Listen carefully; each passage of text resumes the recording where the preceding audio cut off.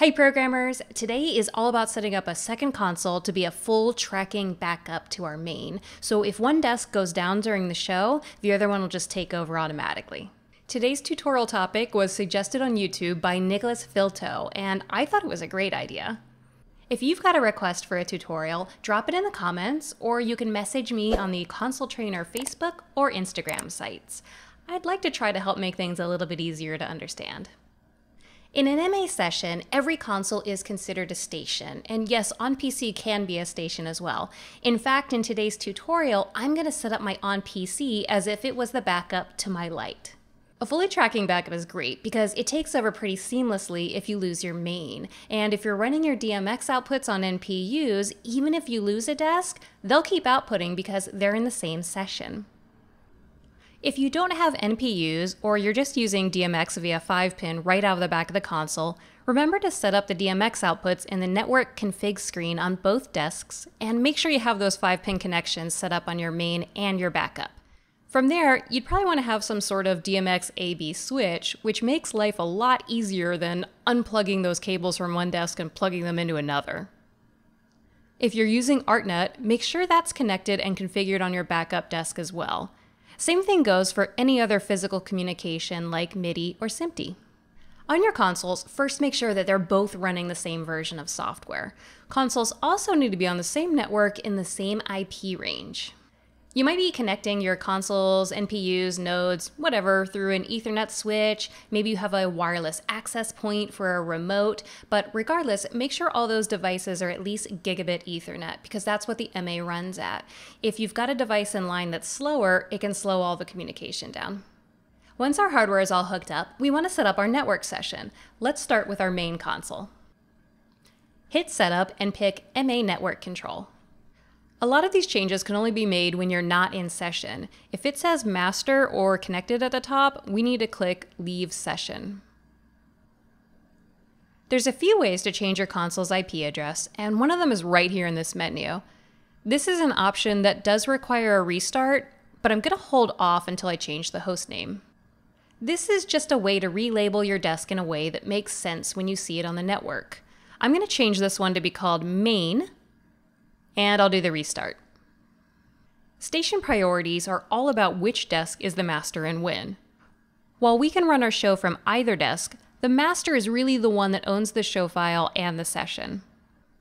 Because of this, a master could come into another session and possibly take it over. And if that new master is not the console that you were working at, there's a chance that you could lose some of your data. For our main console, we could set our priority to high or normal. The difference here is really going to be obvious when you click to rejoin a session where another console has become the master after this station has dropped offline. With high, this console will rejoin the session, download the state of the show from the backup, and then reassign itself as the master. If I set this to normal, and my backup is also set to normal, then my main will rejoin but stay listed as connected, and my backup desk will stay the master. Because you can operate your show from either desk, it's personal preference. Low might be a good option if you have a console on stage for tech purposes. Low won't ever try to take over the session if it sees another master console in the network. Low priorities will only join. But if it's in a session and the master and backup drop off, then it can take over in that worst case scenario. Don't set either your main or your backup consoles to never. Never means the station can join a session, but never be a master. So if your main desk goes offline, a console set to never won't take over. So for today's purposes, I'm going to set the main to high. Those options on the right are specific to this station, but the options on the left are all about the session, which is what all of our stations will be talking on. A session is going to get an ID and a name. An ID is just a number, and we can totally leave this at 1, and the name could be the name of your show or whatever you want. The reason we give these numbers and names is because we can have multiple sessions running on the same Ethernet network. For our tracking backup example, we only need one session. And if you're worried about other consoles joining your session during a show, you can password protect it. I've never been in a situation where a password was necessary, but there are a couple of other joining options that I do like to use. If I lose a station during the show, I don't want it to automatically come back into my session when it's up and running again. Here's why. When that console rejoins a session, the network needs to do a show upload. And while that's happening, I really can't do anything. Obviously, I don't want that to happen during the show, so I might set auto join to disabled. That means if I want to put a console back in session, I can do it manually when the time is right, rather than the console deciding when it's good for him. We can join from that station, or if invite enabled is on, well, I can remotely bring that other console back into the session from the console I'm currently at using the invite station option. And if I need to kick a console out of the session at any point, I just click dismiss station. Okay, we've got all the settings how we like them on our main desk. Let's hit create session. Now let's go to our backup console and update our settings. Our backup needs to be in the same IP range as the main, but it can't be the same IP address or the same IP as any other device on the network. My main was 192.168.0.1, so we want to set this as 192.168.0. something else, like 2. If you're using an MA on PC, then you're going to need to set your IP in Windows first, and then you can select it here. If my backup desk was a console, I'd normally set my host name to be backup, but since I'm using on PC in this example, I'm stuck with the computer name. And I'm going to leave my station priority as normal. And of course, if I've changed the IP address, I'll need to do a restart. Just like on the main, I want to leave invite enabled on, but I'm disabling the auto join, again, just in case it drops off during the show and I don't notice. I don't want it to join back in when I'm not expecting it. I know I've brought this up a couple of times, but you really don't want another console auto-joining your session during your show while you're trying to run cues. I'm going to select my main session, and then I'm going to click Join Session here on my backup, and you can see that the backup is getting the show download. This one's pretty quick, but depending on the size of your show, it could be longer, and again, I really can't do anything while that's happening. The other thing you want to do on your backup is log in as the same user that you are in the main. Not a copy. You want to be the same user. That way, both desks are always on the same page in the same queue. Any views that you open on your main will open on your backup, and your programming data is shared between the two desks.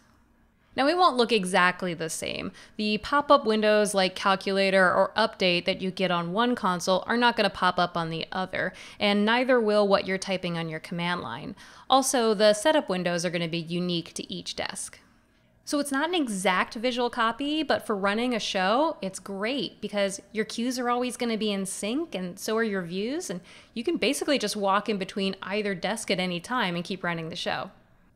So what does it look like if we lose a console during a show? Well, I'm just going to unplug the Ethernet coming from my main console, and when my backup notices the main is gone, he'll take over as master. It's not instantaneous, but it's pretty quick. Because I was logged in as the same user on both stations, my backup is on the same page and in the same queue as what was my main, so I can just walk over and start running the show from the backup. If your lights are connected to NPUs, well, they're still in session and they're still outputting. If you've got other physical connections in the back of your desk, like ArtNet, those will now have swapped to the backup as well. And if you're using physical 5-pin DMX out of the back of the console, now is the time to switch that AB switch to the backup desk. Next, let's say that we figured out whatever the issue was with our original main and we want to put him back in session. In our example, we know it was an air gap with the Ethernet. Before I plug the original main back in, I want to go to the network settings and make sure that he's not a master in his own session, because that would mean two masters and that could result in a session collision. Cool. Okay, now I can plug the Ethernet back in and get him on the network. Once I see the session, then I just need to find a few seconds in the show when I'm not queuing anything to bring him back into the session, either with join session or I can invite him from another station. And it can be tough to find that moment, especially in a busy show where you're controlling lighting and video. I mentioned this a moment ago, the dreaded session collision. The window for this looks kind of intimidating, and it is important, but don't let the bright red title scare you. This window comes up if there's two stations on the network that both think that they are the master of your session, and this window just wants you to pick one. That's why I recommend making sure that any console you're bringing back into a session is not already a master of its own session. That'll keep this from appearing. But sometimes there's maybe a faulty cable or network port and you lose communication for just a moment, and when it's restored, you could get this collision of two masters. If that happens, you want to hit Take Over Session from the console that you're currently running the show from. That way, you stay in the queues that you're running live on stage rather than jumping to wherever the other console thinks you are in the show, which is probably wrong. Obviously, every show's communication setup is different. For me, I'm usually at front of house with two consoles, maybe some SMPTE coming in, and then MA-Net running backstage to NPUs and maybe a bit of SACN.